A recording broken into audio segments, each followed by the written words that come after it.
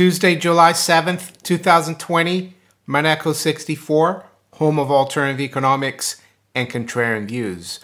We're going to look at how the bankers are making a killing from the current crisis. And I guess we can understand why they're playing along with it, right? They're not questioning anything because they're benefiting from it. They've also been bailed out again. That's a subject for a different video though. Yeah, we all know, or a lot of us know, that the banking system was breaking down last year towards September, how they wouldn't lend to each other anymore in the repo market, and the Fed had to come in and bail them out again. The Fed said it wasn't QE, but it was QE, of course. Their balance sheet increased. But before I look into how the bankers are making a killing from this crisis, I want to reiterate again, and I've done this many times, that the public need to learn about the monetary system, how money works, what money really is. And I don't think there's a better book than Murray Rothbard's book, What Has Government Done to Our Money? The Case for a 100% Gold Dollar. Am I saying we should have a 100% gold dollar? No, but I think this book really explains how money evolved, that money is not really something created by government or authority. It's something that happened in the market. It's something developed by humans through trial and error, through voluntary exchange. So yeah, I know many of you have looked into this book. You can get free PDFs for this book online. I'm going to put a link to it in the description below. But more importantly, tell your friends, tell your family, tell anyone you know who wants to learn what's really going on to look into this book. You really need to, because until you know what the monetary system is really all about, you won't understand why the bankers are benefiting from this. Well, the bankers, of course, have the monopoly over the issuance of the fiat currency along with their central banks. They're not separate entities. They work all together. The central banks and the commercial banks. Commercial banks actually, they issue most of the currency through giving people loans, and they put that credit out of thin air in people's accounts through an entry. The central bank, of course, does create credit entries, mostly though for treasuries and governmental institutions. So there's an article a couple of days ago in the Telegraph that caught my attention, and that's what I want to talk about today. It says, bankers gorge on 11 billion pounds COVID debt fees. So there you go. Anytime there are big bailouts, and it's ironic because in 08 and 09, there were big bailouts of the bankers. It's they who benefit. They actually get to lend us money at interest backed by our work, our tax paying, to bail themselves out. It's really perverse. If people understood how the monetary system worked, I thought it was perverse back then in 08, and it is perverse now. So just again to explain to you what happened in 08, the banks were going bust. So what they did, they asked the government for a bailout. The government issued all this debt backed by us, gave that money, bailed out the bankers. With that money, the bankers took that largesse and started lending to us again at interest, our own money, so to speak, from our backs. So it's quite outrageous. I thought it was outrageous then, and that's why I started even writing my blog back then for soundmoney.com, which I don't do anymore, but I'm doing my videos now. So let's go through this article. The boom in fees for debt bankers was last this high at this point in the year 2007. You'd think the governments now that are bailing out again the system, they would say to the bankers, you have to pay us back all these fees. But of course they wouldn't do that because the bankers are in charge of everything, really. As Mayor Amschel Rothschild said, give me a monopoly control of the issuance of the currency, and I care not who makes the laws, because they're making the laws. So let's see what they're up to this year. The banks have netted a $13.2 billion or 11 billion pounds windfall in deal fees in Europe so far this year, as the plunge in takeovers is offset by companies and countries borrowing trillions of pounds to fight the pandemic. The scramble to raise cash means bankers are enjoying higher investment banking fees than they did a year ago, despite there being a dearth of lucrative merger deals. The amount of debt raised in Europe has so far this year earned banks $7.5 billion in fees, according to data provider Refinitiv, the highest paid date from bond and loan deals for the year to date since before the 08 financial crisis. And there you go. I'm not sure what it is in the US. It's probably pretty big as well, though. JP Morgan, all the big Wall Street banks are benefiting from this, of course. While fees for merger and takeover deals fell 21% for the year to July 3rd, fees for debt deals rocketed as some of Europe's biggest companies, including pharmaceutical giant Bayer, aircraft manufacturer Airbus, and oil giant BP, went ahead with bumper financings, of course, backed by the government as well, NU, of course. The two biggest deals came from Paris-based luxury group LVMH Moet Hennessy, controlled by Europe's richest man, Bernard Arnault, after it raised $10 billion, while mobile operator T-Mobile US, owned by Germany's Deutsche Telekom, borrowed $19 billion. So there you go. Those are the kind of companies that are borrowing on your back, makers of luxury goods in Paris. As if we need luxury goods, really, in these times.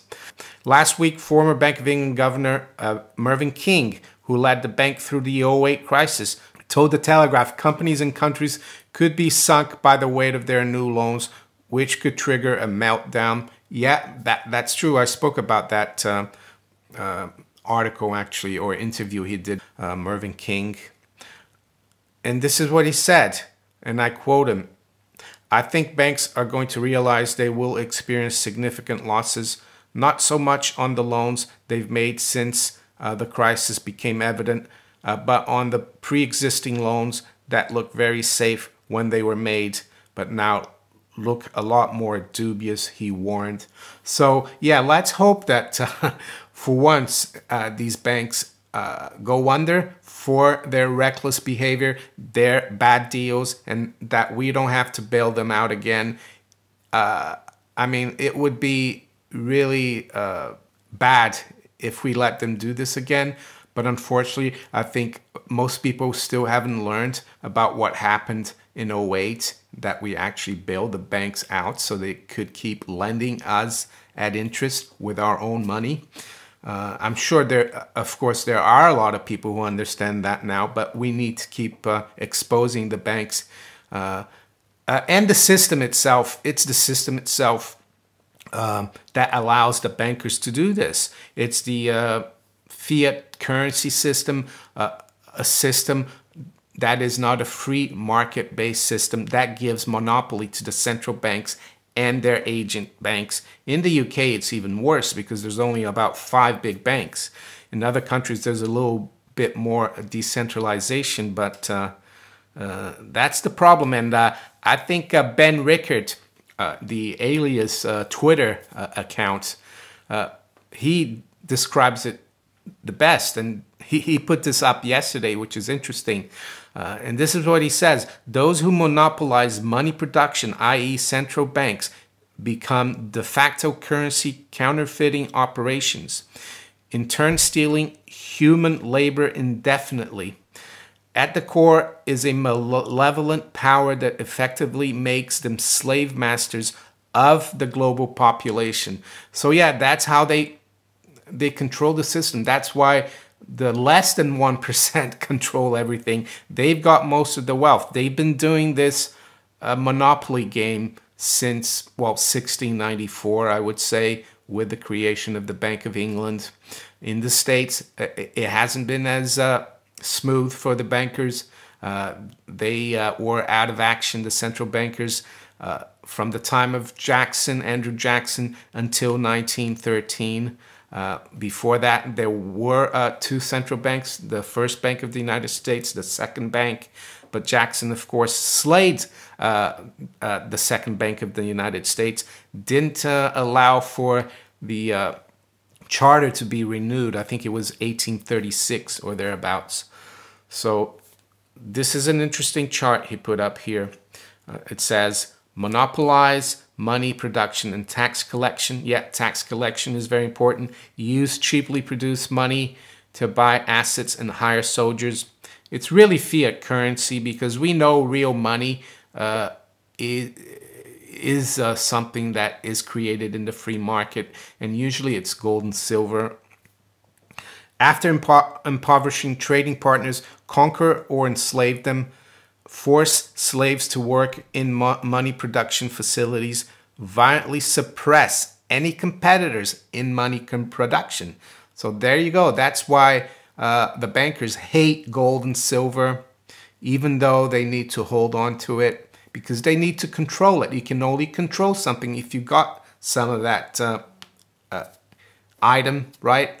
That's why they keep the gold and silver, not because they want to use it in their system, but because they want to manipulate the price to keep people away from it, from learning how much better of money it is than fiat currency. So there you go. They're benefiting from it. So is it any wonder that the big banks, the big corporations are all buying into this crisis and all the other things that are happening now? None of them is questioning it, because this is where the money has been created and they're benefiting from it. So now let's quickly look at where the markets are this morning. Yesterday it was another big day for the stock market. I had a look at Tesla stock price, had a look at Amazon. They look crazy, those two stocks. Well done for the people who held on to that, actually. But if that is not a bubble, I don't know what is.